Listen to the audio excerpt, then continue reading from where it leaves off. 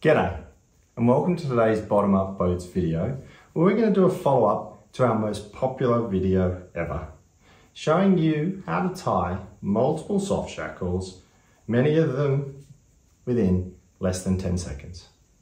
With over 420,000 views and upwards of 328 comments from the bottom-up boats crew, we thought it was long overdue that we made our soft shackles in less than 10-second Mark II. The first top tip from the comments was to actually start your soft shackle by doing the clamp first rather than second.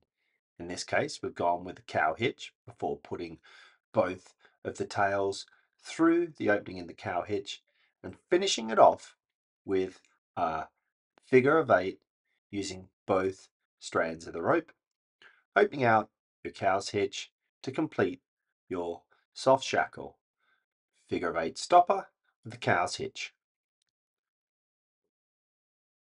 The second top tip works really well, particularly with thicker rope. Rather than doing your stopper knots with two thicknesses, simply put an overhand knot in each of your tails before creating your cow hitch as your clamp, putting the two stoppers through, clamping it tight, and there you have it. The cow hitch clamping up against two overhand knots. If you'd like more detailed explanation of any of the knots used in today's video, click on the card up in the top right hand corner for full-length videos of all the knots used. The next suggestion was a novel idea. Start by putting an overhand knot in both threads of your rope, put your finger in and twist the bight around and around and around before putting your stopper knot through the last loop and pulling it tight.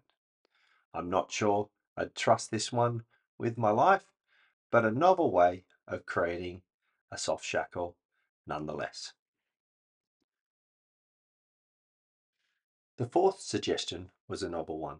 Once again, finishing it off with the cow's hitch for the clamp, but starting this part of the soft shackle first, taking the two tails through and then finishing with a surgeon's knot.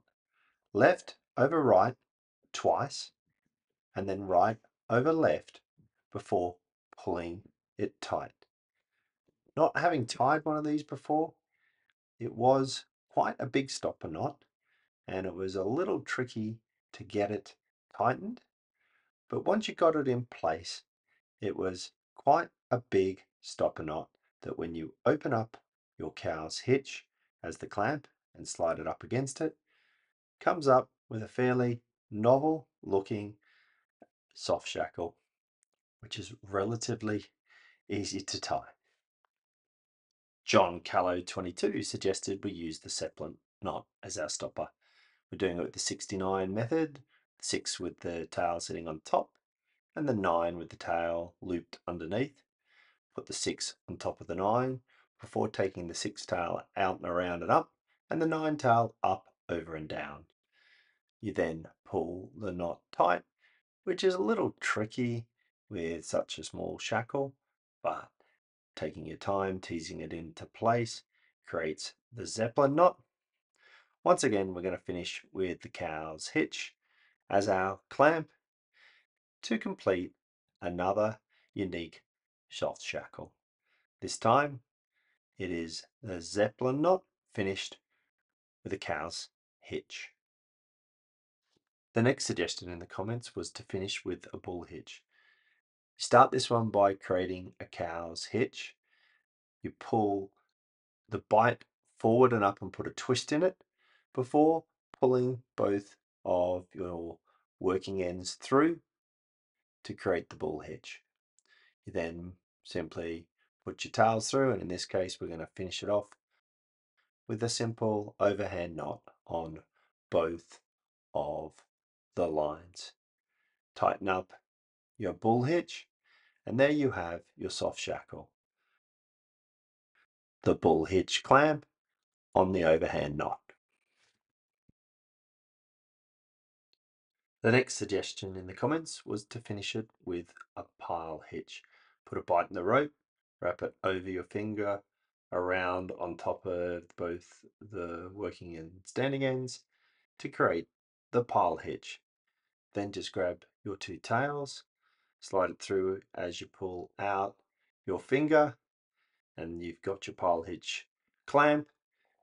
Simple overhand knot on the two threads to come up with another variation of our 10-second soft shackles. This time we have the overhand knot and the pile hitch. The last suggestion, which was short and sweet, came directly from the one and only Ashley Book of Knots by combining knot number 526 with 1126. If you don't already have a copy of Ashley's Book of Knots, it comes highly recommended. If you take a look in the description below, you can get some product links to pick up your very own copy.